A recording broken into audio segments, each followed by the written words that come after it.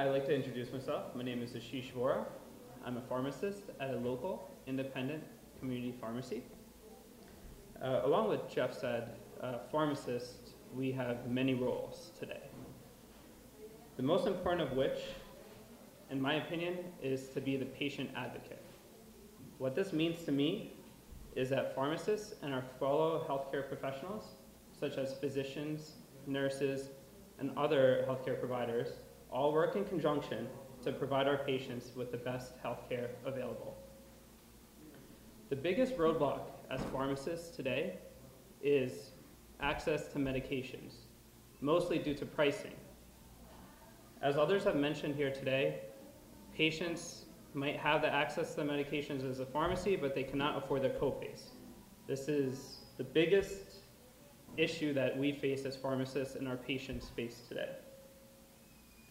I would like to thank the Senator and everyone who participated in Know the Lowest Prices Act. This provides a little bit more transparency, especially for our Medicare and Medicare Advantage patients. Once before, they weren't able to go to a pharmacy and tell exactly what the cash price for a medication cost.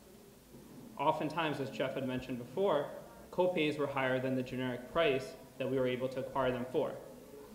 With seniors having a limited income a lot of the time, this is the point where patients will choose whether or not to take the medication or to forego it. As pharmacists, we know the importance of compliance and adherence to their medication therapies, along with working with their physicians and other healthcare providers. So our major roadblock being the drug pricing is being taken care of, and we appreciate that. I'd like to share a personal experience. A few years ago, I had a single mom. She came into the pharmacy for a medication for her child. This is a life-saving medication that she needed. Unfortunately, her copay was astronomical.